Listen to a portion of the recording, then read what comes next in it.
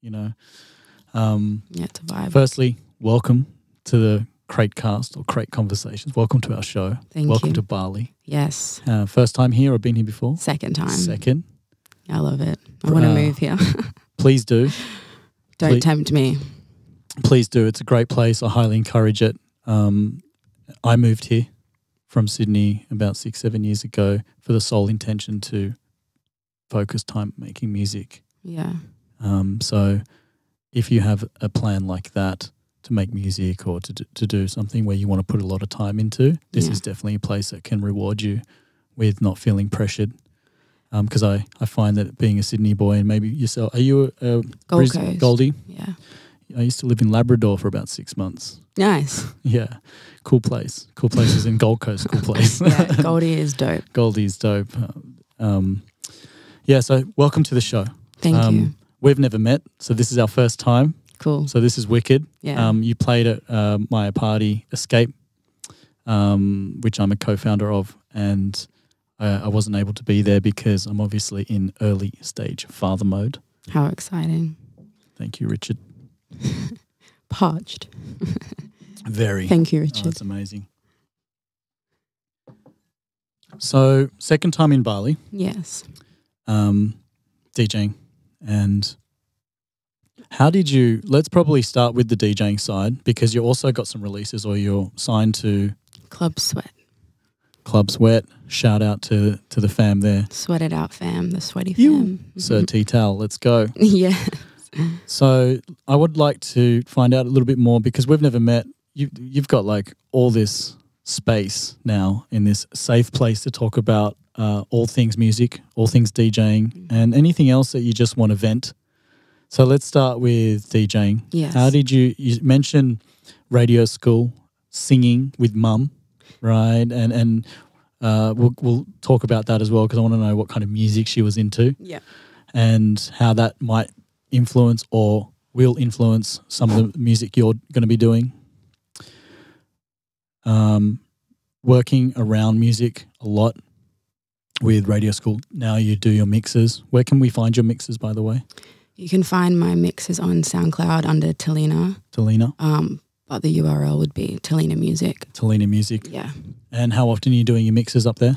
Oh, I just actually did one last week for the first time in 2 years because obviously we don't want to talk about the C word. Yeah. So no C-bombs in here. Yeah, no. But obviously, you know, the past 2 years have been crazy and I just have never had the time. It's not even been on my mind. And now that everything's getting back into it and whatnot, I was like, I need to do my mixes again because, you know, people want to hear it. People want to hear what I play at my shows and I always talk at the start of my mixes. So it's a little bit of a way to connect with everyone as well and let them know what I'm up to, where they can catch me at my shows and when music's coming out and stuff like that. So, but yeah, I just uploaded one last week to SoundCloud and it's episode 11.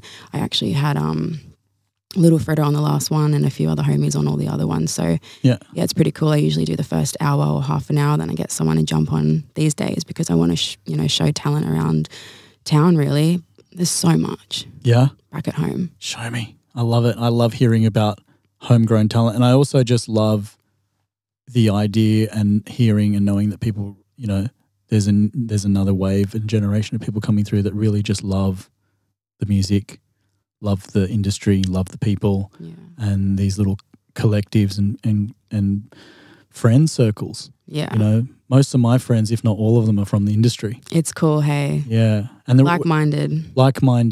Lot of differences. Like if it wasn't for the love of music, we probably would have never have connected. Yeah. You know, and music is bringing us together today. That's how I think about the whole Bali trip. I'm just like, I get to play tunes in Bali. Like, yeah, that's crazy to me. Because last time I came, which was about 4 or 5 years ago. When was 2018? 4 years ago. Yeah. Yeah. So when I was here then, I was like, oh, when I come back, I hope to play in Bali. And ask and you shall receive. Manifestation. So let's talk about music. Let's talk about you DJing. What got you into DJing? When did you start? I started when I was actually 17. I bought decks for my birthday and I was just so into it because I've always loved music, you know. I've always been into dancing and like hip hop dancing and stuff like that. And I just loved music through school. It was kind of just, I don't know, a savior, you know, a little escape, just tunes just take you away, you know, to a better place. And, you know, I did choir and all that, and I did piano for 7 years. So I loved music. And my mum's a very good singer. She used to, you know, release music back in the day, make albums and sing lots of, how would you say, kind of like reggae. Cool. Yeah, cool stuff. Yeah. Like island vibes, but she has a beautiful voice. And yeah, I don't know, I turned 17. I was like, you know what? I'm going to get some decks and I'm going to learn. And then, yeah, I had a few people show me how to like use the decks and stuff. And I was watching tutorials, and I ended up playing at nightclubs at underage. So I would take in my controller because I was too nervous to learn the CDJs at that time and everything like that. And with the USBs. Yeah. So I was playing on a controller, but then I got a gig at this club called Envy Nightclub in Broadbeach. And I was like fresh 17, and I would carry they'd escort me in. I'd carry my massive decks and set up the laptop. I'd play for like 6 hours, like R&B, EDM, electro, hip hop, trap. And then I'd pack up at 3 a.m. and go back home. Yeah. Wasn't allowed to drink, wasn't allowed to do anything, obviously, but it was just funny because, like, you know, security was like coming through, and here I am, this little girl with this massive box, like, don't look at me. I mean, I totally get it. When I started playing clubs, I started playing on a controller as well, a little Vestax unit, I remember, because I wasn't confident enough because I didn't have CDJs. Yeah, right? Same, exactly. And you're like, do I have to? Can I use mine? Yeah. How do you feel, or how did you find the fact that you were playing these kind of long sets? Because I truly feel that there's not enough people getting that experience to play that to a crowd. It's so different these days. Multi-format, multi-genre. Do you think, what were some of the things you were able to learn getting that kind of experience? How to read a crowd. How to read a crowd and how to mix. Yeah. And versatility, right? 100%, you know, like actually taking song requests. Yeah.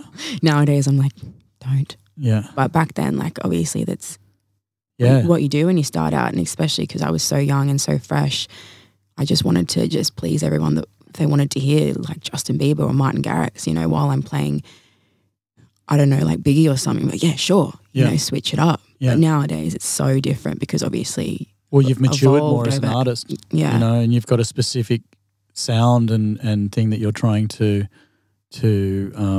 showcase, which is, I guess, something that's true to you and inspires you. What kind of sound, how would you say what your sound is at the moment in your journey? At the moment, I am absolutely loving just like the underground, like deep, groovy bass lines, like nice vocals. But like I love that solid grooves vibe as well, you know, like on a fat sound system, like on the weekend at Warehouse for your party. Man, insane, like the sound system. I couldn't stop playing those big tunes, just a massive kick. Yeah. You know, those little spicy hats. It's got so much attitude. Yeah. You know. It's understated, you know, that kind of solid grooves, Dennis Cruz, you know, but on a big system, it punches. Yeah, you just don't want to play anything else when it's on a sound system like that. Yeah. Speaking of solid grooves and that kind of vibe and your Club Sweat release, how did that come about? So you started, let's probably go back to, started DJing. Yeah, so 17. When I was 17 and I'm nearly 26, 2 weeks. Wow. So nearly been playing for 9 years. Yeah. That's it. Probably now because be 9 years, like 2 weeks, which is cool.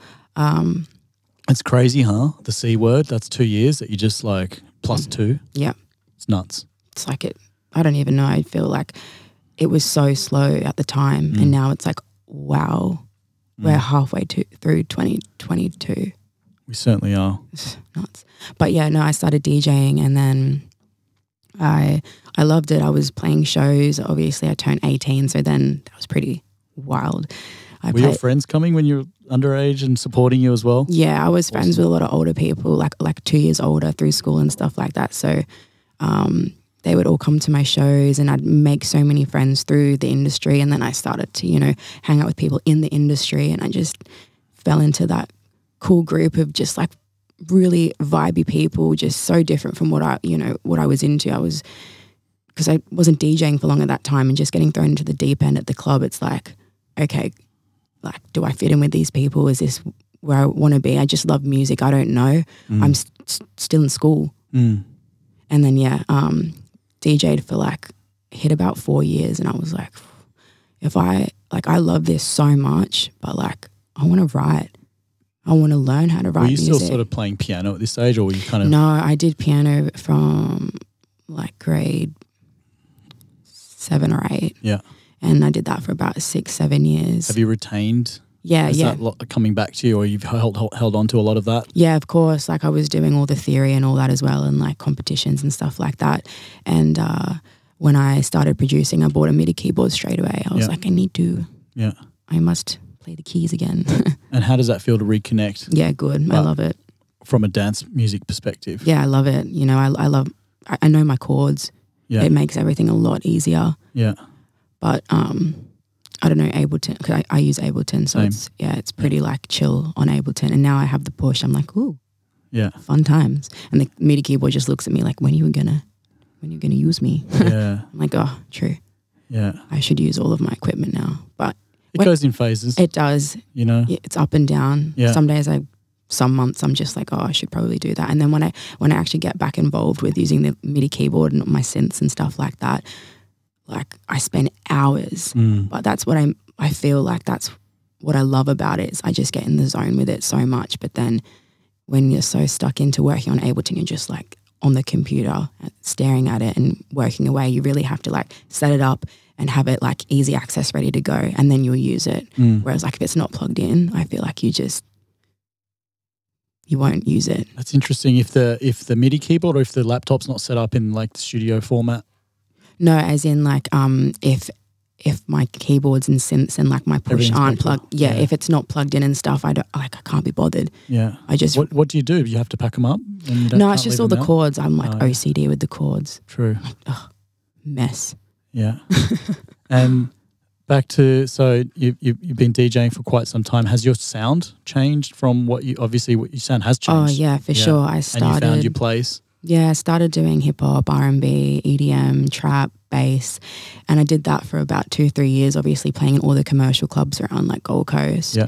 And then started playing in Brizzy, and then my goal was to play at the Met in Brisbane, and I would be like a punter there. You know, I'd play my shows in the Gold Coast, and I'd boost it up to Brisbane and go see like AC Slater, Chris Lorenzo, and everyone playing the Coco, and I just absolutely love it. And then drive back home, you know, and then one of the I guess you could say like part owners of the Met or whatever wanted to get me in to play at the Met and all that.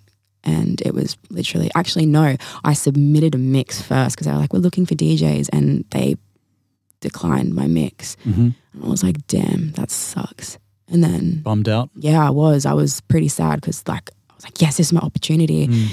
And you know, I just went in all guns blazing, like, okay, send me a mix. What kind of mix did you send in for it? Like a bassy, like what you would bass play house. Basically. Yeah, bass house. At the time I was like in a stage of like bass. Chris Lorenzo vibe. Yeah, like night bass vibes, but also like love that dusky vibe as well, Camel Fat. It was all a bit of just everything that was just popping, you know, and like Cola and all that was happening. And all that stuff. So yeah, I ended up playing at the Met, and then... So you ended up getting the gig despite getting bounced on the mix? No, yeah, so they said no to the mix or whatever, and then a couple months later they hit me up and they're like, yo, you're actually doing really well. We'd love to get you in for like pretty much like a headline show in the Coco. And I was like, what? Okay, so hang on. Tried to just get a sort of a resident or a guest slot, and now getting... approached back saying we want you to be the headline. Just play at Coco, play your first. How did that feel? Yeah, it was sick. Describe that feeling? Like I couldn't believe it actually. Was it an email or a direct message? I'm pretty sure it was an email. Oh no, I'm pretty sure I did open actually. Yeah. Maybe I opened for someone that night, and then I remember they were just happy and like with how it went, and meeting everyone, it was just such like a genuine vibe, and like I felt like I really fit in there because obviously I was attending for so long. Yeah. So I'm like, I just felt already at home. Yeah. And then you knew the sound. I knew the sound, knew the room, and yeah, it was cool. But did you find that often when you were a punter? Yeah. Did you have ideas of what you would have played? Yeah. Yeah. Always. And did you get a chance to play that? Yeah. Yeah. Yeah. I started playing as a resident there after that for pretty much 3 years. And then at that point when I started at the Met, I had someone, well, so this was my manager at the time, and he was the one that asked me to play the show and to start playing at the Met. But also he runs this agency called Revelry Agency. Yep. And it's just like a boutique little agency, just like a few guys on there and whatnot. And I really wanted to be a part of it. But, you know, making music is definitely the next step when you want to get to the next step. If you want to be a producer, yeah. Yeah. Yeah. But if you want to do more, you know, if you want to go further, if you have the passion for it, do it. And I love music. So I was like, this isn't enough. Like, I want to do more. So I went to university. Yeah. And I did a 3-year bachelor degree in music programming and production.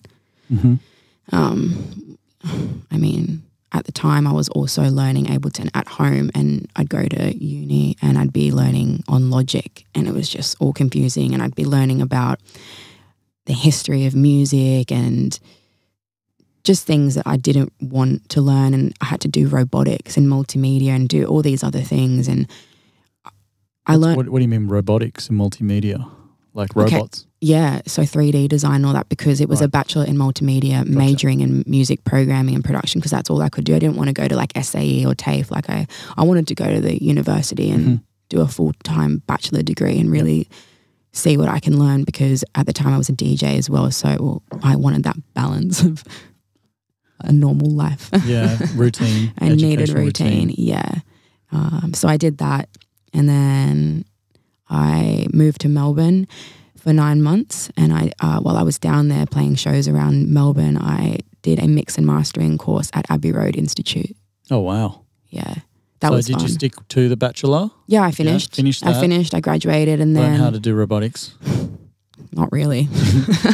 Was learning Ableton on the side? Well, I was doing it at home, you know, learning Logic there. Then I'd go home, and it was cool because we could take our projects in and show them, but like... It was more like contemporary and bands and stuff like that. And I was just like dirty house music, you know, so it wasn't really relevant. So I'd go home and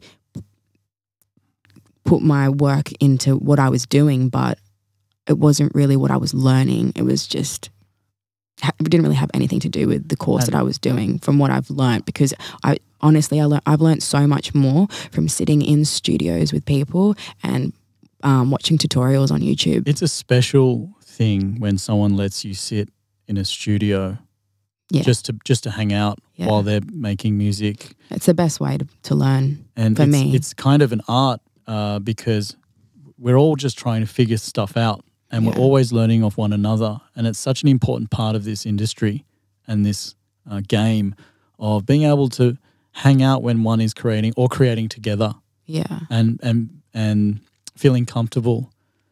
Who would you say, which studio did you sort of first get access to and to hang out in that really sort of you learnt a lot right from? Who would you?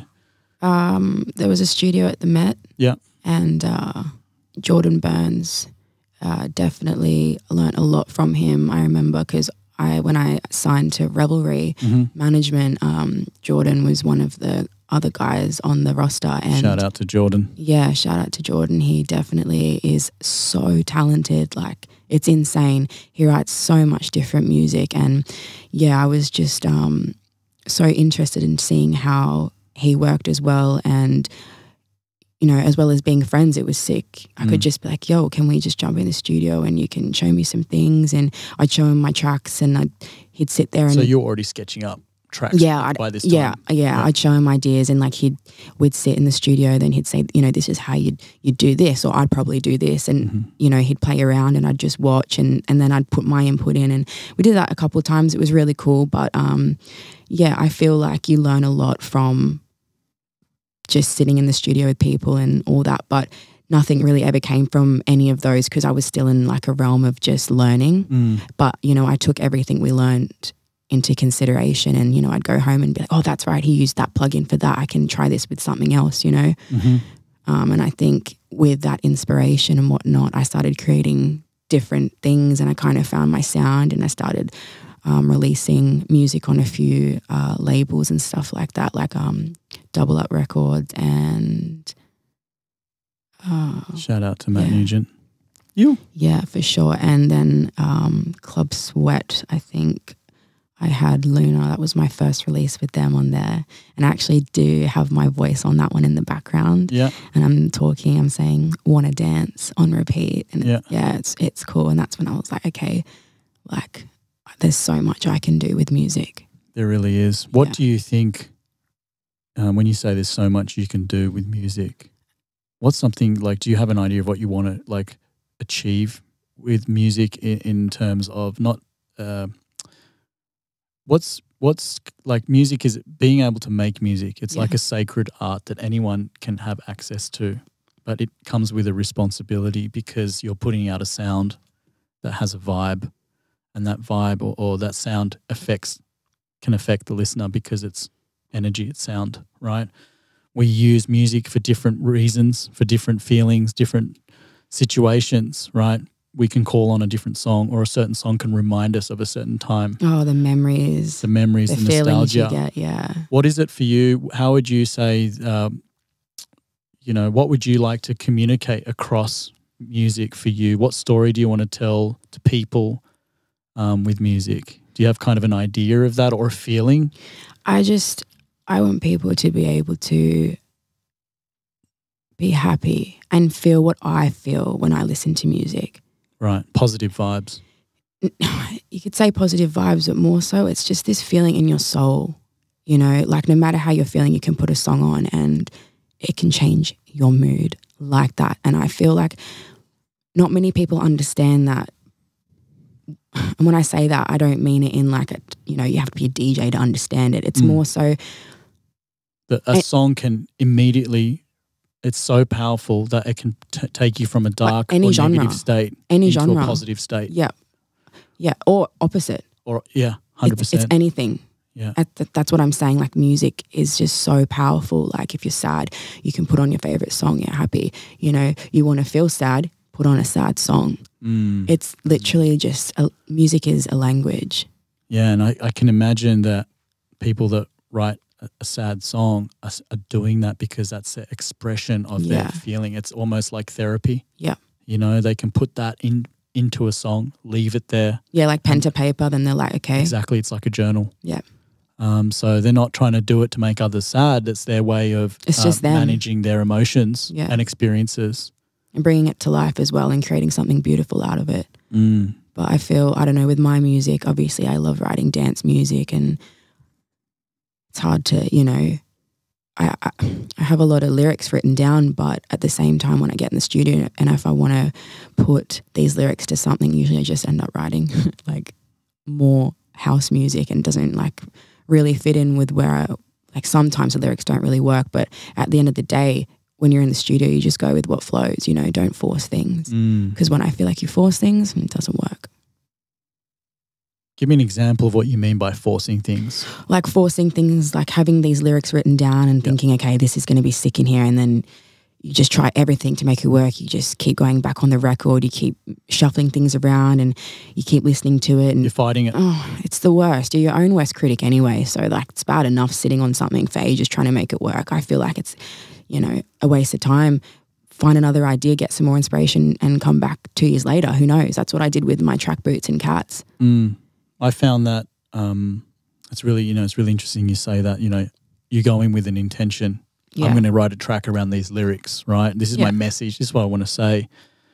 I think making music has been the biggest spiritual teacher for me personally, because it's taught me, everyone who listens to music can feel if you're being authentic or not, because it comes out in the music. The perfectionism, the imperfectionism, the vulnerability, right? And one of the biggest teachers that's been in my life is making music. And that is because you're at 1 minute pouring out your heart. At the next minute, you might spend 8 hours on an idea, but it's not any good in the sense where it doesn't fit it's not your true. intention. It's not true to the intention. Yeah. And then in a second you have to delete that and move on. And you beat yourself up about it. You beat yourself up to it because you start going, I spent 8 hours on this idea. I want to keep it in the song because I want that time to mean something. Oh, I know the feeling. Right? Yeah. And then that becomes ego, right? Because so what if you spent 8 hours? But how many times have you spent a lot of time on an idea, it hasn't worked? Exactly. But then it's led to something They're that all happened lessons. in 10, 15 minutes. They're all lessons. They're all lessons. You have to learn pour from your it. heart out Yeah. and emotionally detach once it's out there. Yeah. Constantly, on a daily basis. Yeah. It's therapy. It is. And how do you find that now where you're at with the music? One thing I want to say to you is, these lyrics that you're writing down, who knows, it's only time is going to tell. There'll be times when you're going to call on that little black book of lyrics. They'll come out. They'll come out. And you'll go, that's why I wrote those. Yeah. It might even be a completely different genre at a different stage of your life. Yeah. You don't know. For sure. Right? So be cool on yourself on that. Don't beat yourself up too much. But at the same time, one thing that a really wise person said to me, who's like a shaman that gave me this really cool wrist piece, is look for the patterns. Look for patterns in things and reoccurring themes, because in that comes discovery of your essence, of who you are, right? So you definitely have a lot to say, and there's definitely a lot of people that can benefit from hearing that. And it's working out, approaching those lyrics in that little black book of words in maybe different perspectives, right? Maybe you come back to it and you go, right, I want to write a dance record, but maybe I want to write a dance record that's accompanied with a story. Yeah. And the story, which is like maybe a little poem that fits on a square cover art, is the cover art of the track. Yeah. Right? There's so many ways you can approach this, not just through the music. And you talk on your mixtapes, which I love, by the way, because it's something I do as well, because it humanizes your mix. 100%. Gives you a bit of personality. People, like you said, have a greater chance to connect with you and get a vibe of who you are. Of course. I love to, have a little conversation at the start, especially with that last one I just uploaded. It's been 2 years and I'm just like, sorry. It's the first one back, guys, loaded with new stuff. Yeah, pretty much. 2 years in the making. I was like, I just started off saying I'm not even going to talk about the C word because, How long's the mix? The mix is nearly 2 hours. I did the first hour, then I got one of my friends. No, this one, the recent one is with Jesse. His name's Salt. It's spelled SVLT. Shout out to Jesse. Shout out to Salt. Yeah, he's a legend. And he just goes in the last, 45 with some solid groove tunes. Nice, nice. What's on the horizon for you? What are you up to with your production? How are you finding?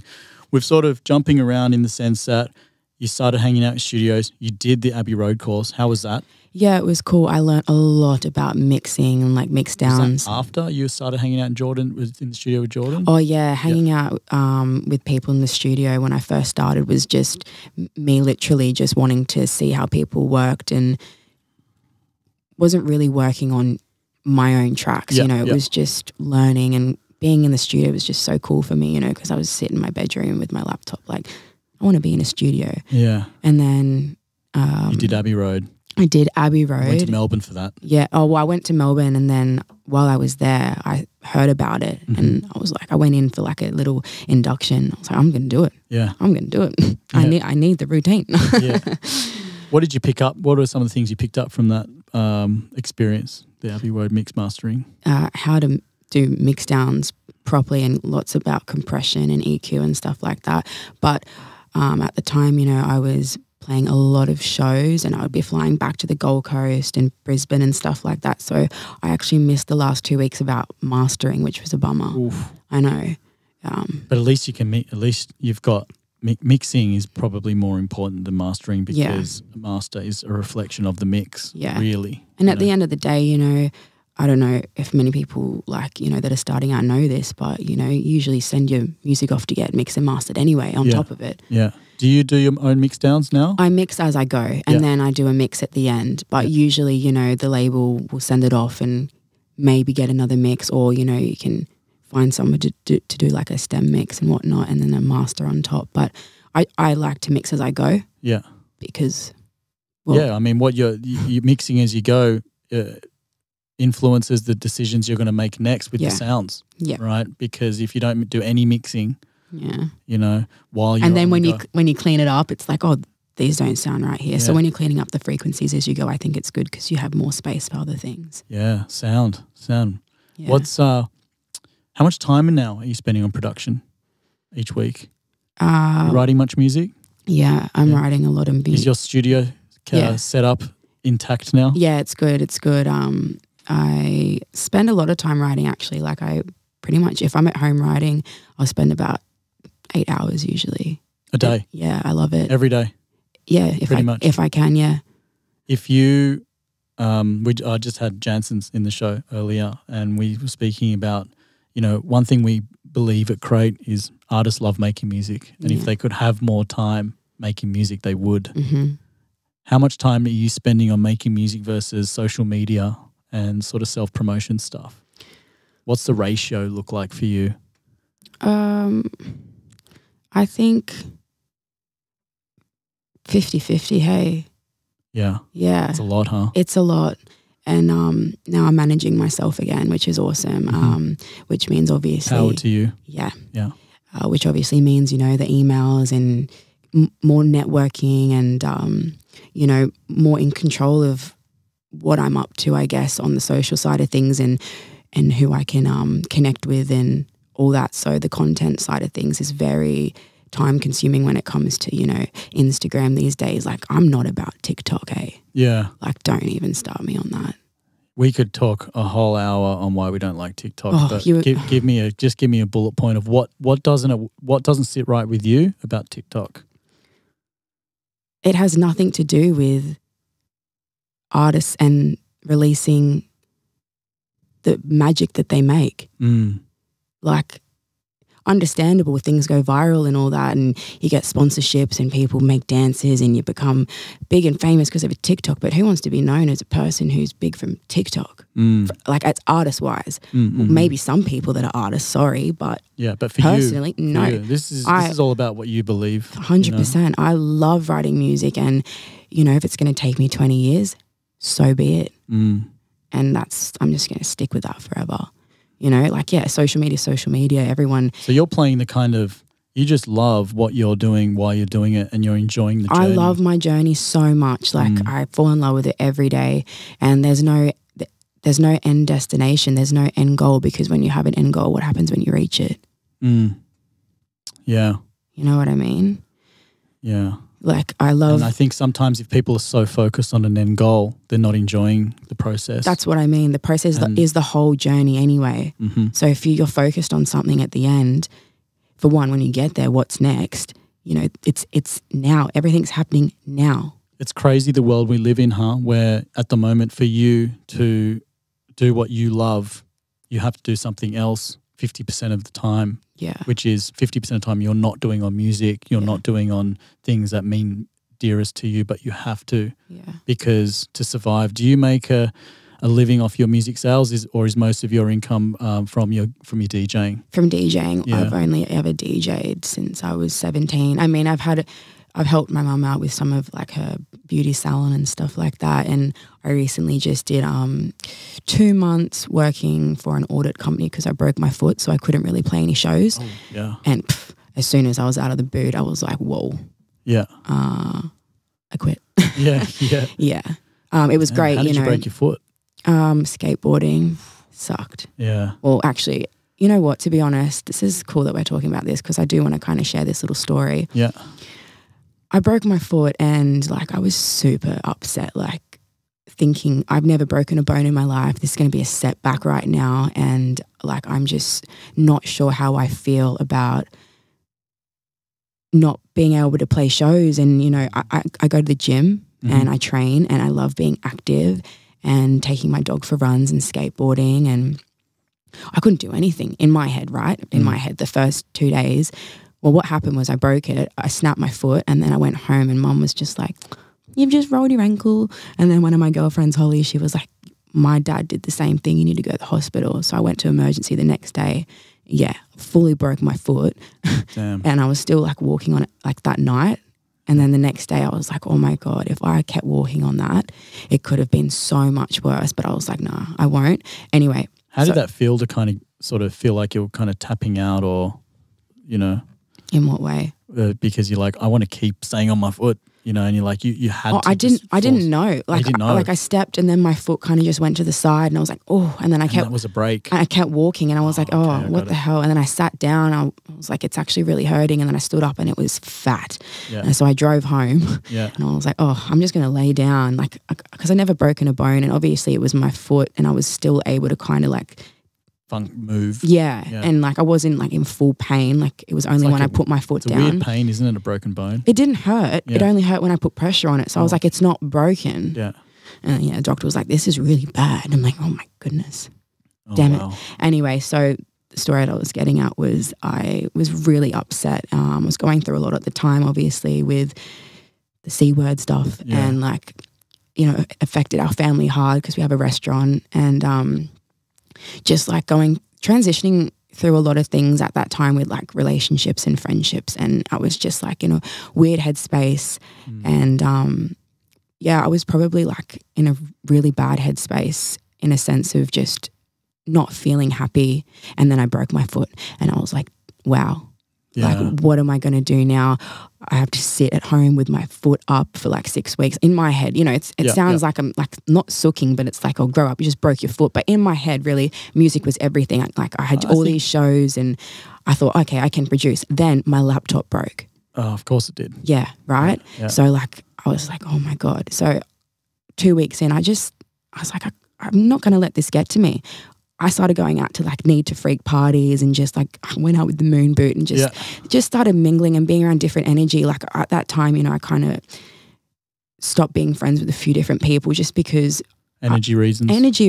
And like I wasn't my best self. So I just didn't feel, you know, that I could be my best self around these people at the time. Like I just wasn't happy and like all that. So I started like putting myself in different positions and going out and mingling with different people, going out on my own in my moon boot and just wanting to feel different. And I had the best 6 weeks of my life. Amazing. And how old are you? Honestly, and so much happened in those 6 weeks. Like the boot came off and I was like, oh my goodness, I can't even believe I broke my foot. Didn't even feel like it. And I just feel like it's mindset. It's all mindset. What did you think when you came to that conclusion that it's all mindset? Are you now super conscious of your own mindset on a day-to-day? Well, hard to explain, but like a couple years ago, maybe 3 years ago, I went through something pretty traumatic with like an ex-partner, and I guess I did Reiki and I did a lot of energy healing and stuff like that to heal from what I saw, and I came out a different person and I started focusing on the music more. And from then on, I just did so much with music. You know, I signed records. So some more stuff started happening. Everything started happening when I locked in, when I tapped into my intuition, started reading more books about, you know, my conscious and my subconscious, literally listening to... What's a book you can share that really gave you a bit of an impact that others might get some value out of? Okay, so Think Like a Monk is good. I listen to Jay Shetty pretty much every time his podcasts come out. Yeah. Jay Shetty? Jay Shetty. He's probably the world's #1 motivational speaker. Okay. And I listen to Alexis, I think it's Fernandez. Okay. I think that's it. Oh, yeah. I listen to her podcast every week. So you're putting good nutrition in your ears. Yeah, I love listening to podcasts about you know, neurons and like how the brain works and how people think, and how to rewire the brain, and there's some other books like how to train your subconscious mind. Oh, that sounds juicy. Give me some insight from that one, because that's really... It changed my life reading that. Yeah? Yeah. I read it 3 times because I just wanted to have control. Change Your Subconscious Mind, is that the book? Yeah. Yeah, and you read it 3 times? Yeah. I've read so many books on just like... And was this happening prior to the break or after the traumatic kind of relationship? After the traumatic, yeah. I needed to just learn how people worked. Because I was like, this isn't me, you know. You can't put anything on yourself that's coming from outer energies. You know what I mean?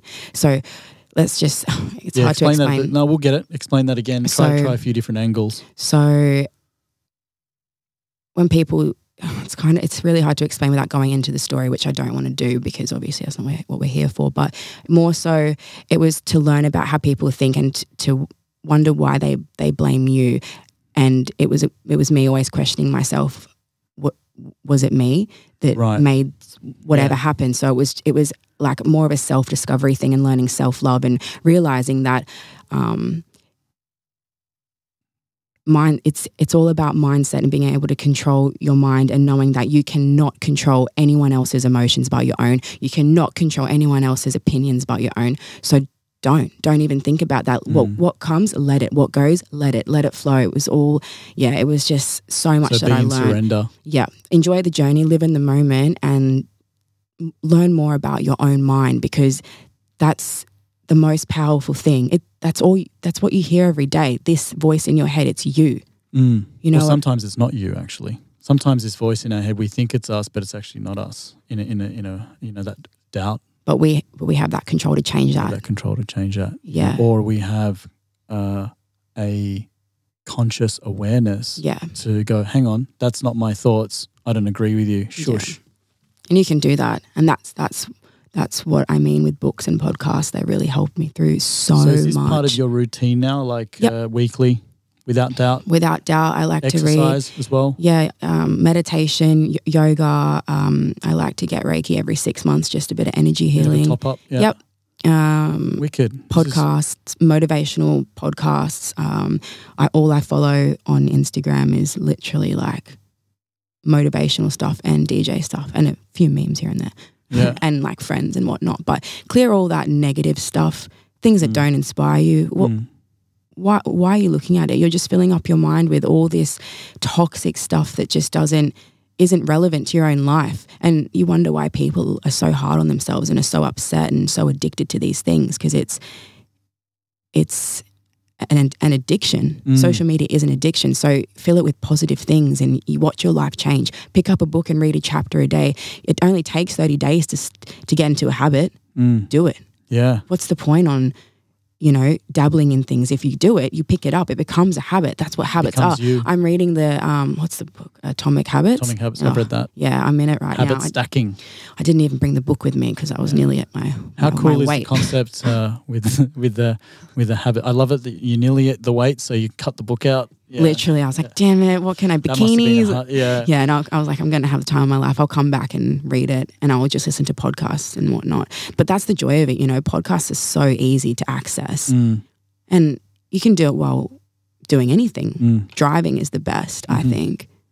Yeah. But yeah. So thank you, by the way, for sharing all of that. I think in our industry especially, there's not enough conversations. We talk about mental health, but we don't really, a lot of people don't get insight into what is helping and working for other people. There's not enough of those conversations going on. Yeah. And we feel like when we reach out to our industry friends that it's probably a bit strange to go, hey, I need your help. How do you stay positive? Yeah. Right? It's a hard topic, right? And, relating back to what I said before about the traumatic Everyone's experience. trying to project that they're emotionally perfect and stable, emotionally. It's not like that though. It's not like that. That's why people find it so hard to reach out, because they think, oh, everyone's got the perfect life. Well, also as an artist and producer, the last thing we want to do is project negative vibes if we're going through a bad time. Yeah. So we suck it up. Yeah. And we don't say anything. Yeah. But at the same time, we need, it's probably the most important time, we need to reconnect, recalibrate, refresh. And so I really appreciate you talking about this stuff. I think we need to talk about it more in our industry. It's actually, we need to share more of what works, yeah. you know, because you're our first female guest, by the way, on Crate. So it's an honor. And what an honor, and what a standard you're setting, you know, musical bachelor multimedia degree, right? Self-teaching Ableton, Abbey Road mixing and mastering under your belt, radio school. I mean, there's a lot of guys I know in the industry that haven't done any of that, right, that are in this industry that have been quite successful, and you've really put in the work and you've set a foundation for yourself. Yeah. And that's inspiring, you know, and you should feel proud about that. No, that's good to hear. It's nice to hear that, because it's sometimes, you know, I don't even think about what I've done because I'm just literally living in the moment. Yeah. And I'm like, wow, I've done all of that. Yeah. That's why I'm here. That's why you're here. And we're seeing a bit of a pattern with the things you were doing, even from singing with your mum earlier on to hosting the Disney show, right? Sure. The theoretical Disney show, to then talking to you. Everything's connected, right? Yeah, of course. This is who you are. Yeah. You're made for this. Yeah. And I think now it feels like you're really going to get stuck into the production. Yeah. Right. I just keep evolving, and that's it's so fun. And now you're spending about 50% of your time, give or take, on social media. Well, now managing myself again. Yeah, with that self-management aspect, which you're loving. I did it for because 6 you're doing years. things how you want to do it. Yeah. And then you've got the other 50% on your production side. Yeah. What's your system with writing music? How many tracks are you sort of writing at a time? How many are you sending? So I have a record deal with Club Sweat. We have 5 tracks and 5 tracks after if they want to continue. What track are you up to now? With released wise? With their deal, or how many I've released? How many have you released on Club Sweat with this deal? With this deal, 1, and it was last. So I signed last year. Okay, so during the pandemic. Yeah, during the C word. Sorry. Yeah. Yeah. Yeah. The CP word, either one. Yeah. Yeah. But yeah, no.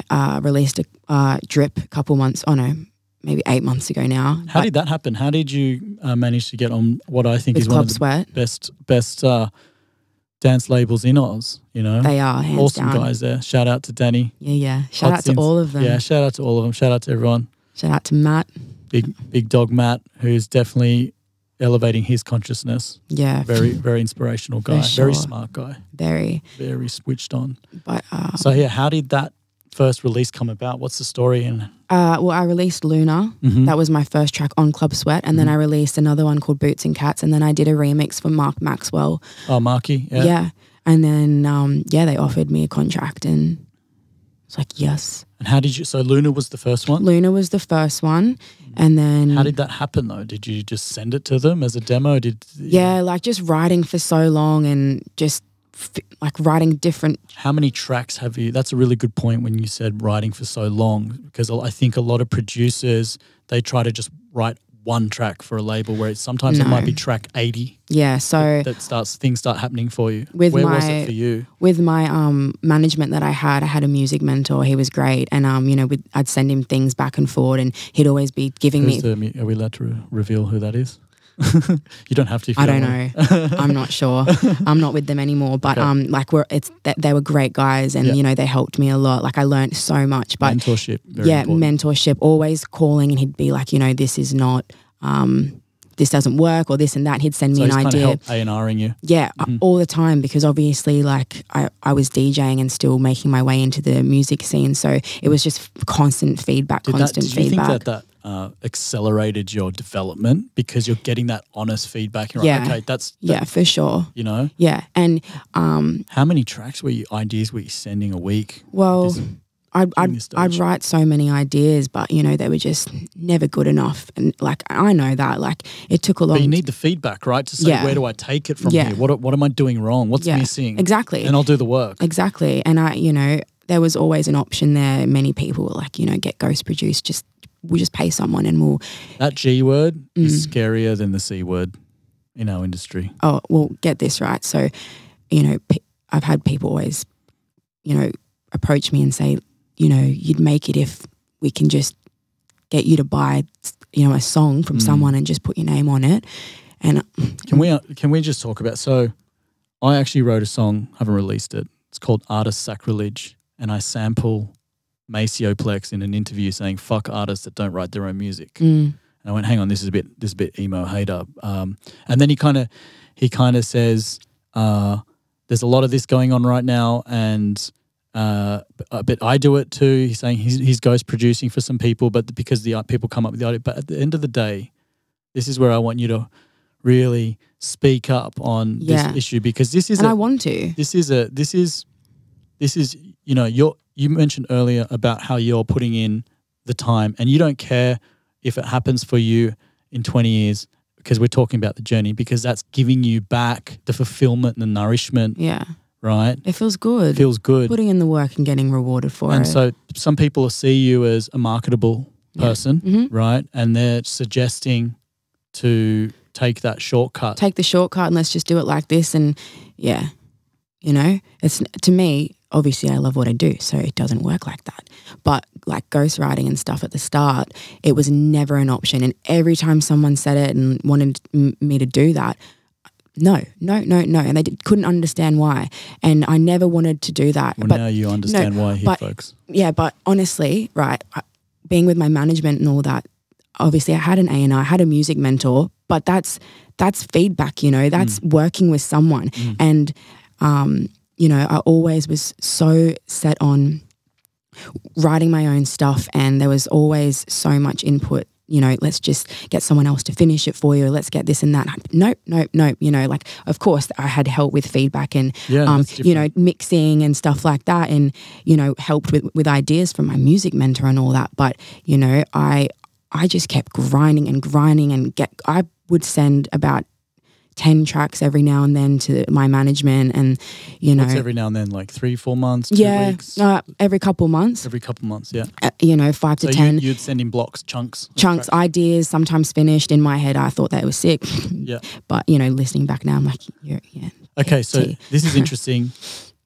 Now that you have hindsight under your belt and you can listen back to some of your tracks, you know that what's finished and what's not. Is that true? Yeah, but it's also good because I go back to old tracks and I put in everything I've learned. Yes. But see, this is something back to the ghostwriting thing. I just want to say, like, I want to make it the right way. And I would never be able to forgive myself if I bought music off people and put my name on it and said I did that. If I could swear, I'd be like, you know. You can swear. Well, fuck that. Yeah, fuck that. Are you kidding? Like, anyway, not everyone, people do it. And I don't, like, whatever. That's what you want to do. But that's how much I love what I do. But now, right, I'm so confident after going to... Putting in the work, getting a degree and learning, like going to a university and sitting there and learning the ins and outs, even though, like, it was very hard at the time. I look back and I'm like, I've done that. Now I'm happy to collaborate with people and work with people. But back then it was just not an option for me because I wanted to learn. And, you know,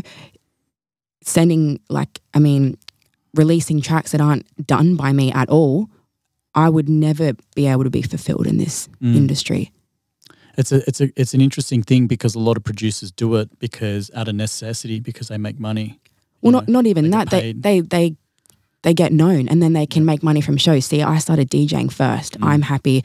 That's my job. So now the music, why would I rush that? Yeah. Don't rush. No way. And so now I'm like, I'm down to collab with any other people in the studio. I don't see it as ghostwriting. Yeah. You know, if I'm going to jump in the studio with someone, it's like I can share all the knowledge I know, and I'm learning off someone who might not know things that. You know, it's so funny because I completely agree with you, and it's funny because I have the same belief. I wanted to race to get to an ability where I could hold my own in the studio and contribute. That's it. That's it. That's, you know, and then nice. We can relate with that. You know, that because then you feel like you're bringing something to the table. 100%. But until then, sit by your own. Get your mentors. Always get a mentor. Tutorials. I had a mentor, Paul Rogers. Shout out to him. That's where it all started happening. I think it was my 100th song. Yeah. That then he said, "You're ready," and then I sent that to Matt, a double up, and that was my first solo release. Yeah, dope. Yeah. Yeah, cool. So we've got a similar path going on here, and it's the long game, but it's the rewarding game. Yeah. And I think for you, you've got this time now, right? Yeah. What's next for you? What are some of the labels? What are some of the artists now, where we're at right now in this point in time, that are really inspiring you, that and that is like having an influence on your sound. Where would you say you're at now? What's next for you? What can we start expecting? I mean, you said there's a few more releases that you can do for Club Sweat. Yeah. So I've got 4 more. And are these kind of singles? Yeah, singles. Yeah. I've actually nearly finished the next one. And Wongo is actually helping me mix this one. Wicked. Yeah. So dope. Bit of a whiz. So talented. Yeah. But that's what I mean. Like, you know, if you've got people around you that are great at what they do, let's work. Yeah. The more you work with people, the more you learn. And yeah, so my music mentor, I don't know if you know Micah Freeman. No, I don't know. He was with Aston Shuffle. Okay, yeah. And yeah, so he definitely taught me so much. And now like I'm just like stoked. Anyone that wants to jump in the studio, I'm like, let's go. Yeah. But yeah, the next releases and stuff like that, I'm just going to What's the inspiration, this next one that Wongo's helping you mix? What's the inspiration? What's the track called firstly? Well, the title was Time. Yep. Working title, Time. Yeah. Whip.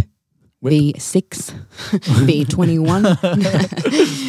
Yeah. But I'm actually also doing a remix for Steve Hart as well. And I'm just kind of going down that underground, like hopefully I can get a good rolling bass line with it. I'm getting a bit of inspiration being here. So I'm like, can't wait to go home and Wicked. Finish it off. But that's due soon. So many deadlines at the moment. I'm like, I try not to think about it. Yeah, one day at a time, huh? Yeah. But what's one of your dream labels that you want to get signed? Let's put it out there. Okay, let's put it out there. Definitely Knee Deep and Solar, Repopulate Mars, South of Saturn, and Lee Foss and Solid Grooves. Daily, if you're hearing. Yeah, and I have to get on John Summit's record label. He's dope. Yeah. Yeah. So that's the sound that I'm loving at the moment. And like shout out to Dom Dollar, he's killing it at the moment. He's like he really is part of the Sweat fam, and I see that and I'm like, you know, it's so inspiring. And seeing Torrin with him as well. So and Airwolf, he's that new track he just signed with Trick. Yeah. Don't Hurt Me Baby, is it? I don't know. It's dope. It just came out and they've been thrashing it like at all the festivals. It's sick. Wicked. We have such like a great group of people in Australia that are killing it. If you could give advice to, we haven't spoken about gender, and you know, you're the first female on our show and it's an honor, and we just had a bit of a summary about all the hard work you've put in, all the things you've achieved. How hard is it being a female in a kind of a male-dominated industry, and how did you find it? How did you sort of figure out how to hold your own, and what kind of advice can you give to other women out there that love the music, that don't have, you know, that want to be sort of respected for them being themselves, you know, and treated as equals? See, to me, that question is just not something that phases me anymore, because at the end of the day, if you've got it in you, you're going to make it no matter what. Doesn't matter, right? Doesn't matter. But, you know, when I was starting out and everything, I was always like, oh, it's so hard being a female in the industry. But it is true. You know, people overlook females sometimes, and I think it's because it is such a male-dominated industry. But it will come through. It will shine through no matter who you are and what you want to be called and what gender you go by and whatnot. It doesn't matter. It does not matter at the end of the day. It matters about what's in here, and it matters about your passion for it, and it will show if you're not real about it, period. You know, female or not, it doesn't. To me, I know you want the advice on that, but my advice is just for everyone, just keep doing what you're doing, and if it's real, it will show through. That's it. As I said, ghost producing, female, all this stuff comes in, and it's just like it gets so nitpicking about it, and people want to say how it's so male dominated. It is. I agree with that. But at the end of the day, if you're passionate, it hasn't been an issue. No. Right. I mean, it's hard. People talk a lot of shit. It's hard. But people know that people can see the energy that outshines that. Yeah. Don't let it get you down. Just keep going. Keep going. Don't give up. Question to you: the people that talk shit, are they the people that really matter to your career? No. There you go. Bye. Yeah. And so, what's the recap on women that want to, you know, sort of want to follow your path? Yeah. So if I honestly think don't listen to anyone but yourself, and stay true to you. Stay true to you, and you know, don't worry about what people say about, you know, Instagram and things like that. And don't worry too much about how you portray yourself, because as I said, if it's real, it doesn't matter what you wear, what you do. At the same time, I used to be like, oh, you know, I don't want to wear this. I don't want to do that. I can't believe someone's telling me that I need to dress like this, or I can't believe someone's telling you that you need to dress a certain way. Yeah, back in the day, there was this thing in this contract with this agency that wanted me to be with them, and they were like, you have to wear short shorts and you have to do this. I was like, that's fuck in that. the contract. No, well, in the contract, it was more so saying like, you know, guidelines and all that. But then on the phone and stuff, I was like, what do you mean? Oh, well, this is what we recommend. Like you should shop here, telling me like where to shop. And I'm like, I'm not signing this fucking thing. So did you end up signing it? No, are you kidding? Yeah, girl. Yeah. Are you kidding? No way. And this is what I mean by like, I've never seen a contract like that for a guy. Yeah. You know, I'm sure there probably might be some out there for that those agencies need men to appear a certain way too. But it's so not about the music then. Yeah.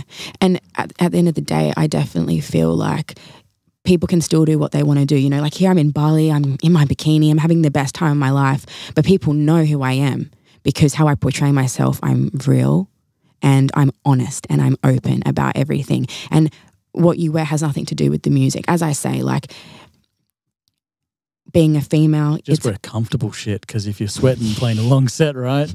Yeah, literally the warehouse, sweating bullets. Yeah, yeah. But like being a female, I can understand if girls are overwhelmed, and it's risky. You know, people will approach you, and you can get in yourself in a really bad situation.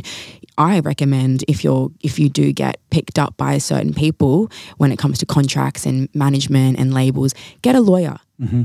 You need invest in yourself. If you love it and you want it to be your career, and do what's right. You know, I've spent so much money on lawyers just to make sure, just to be safe. You know what I mean?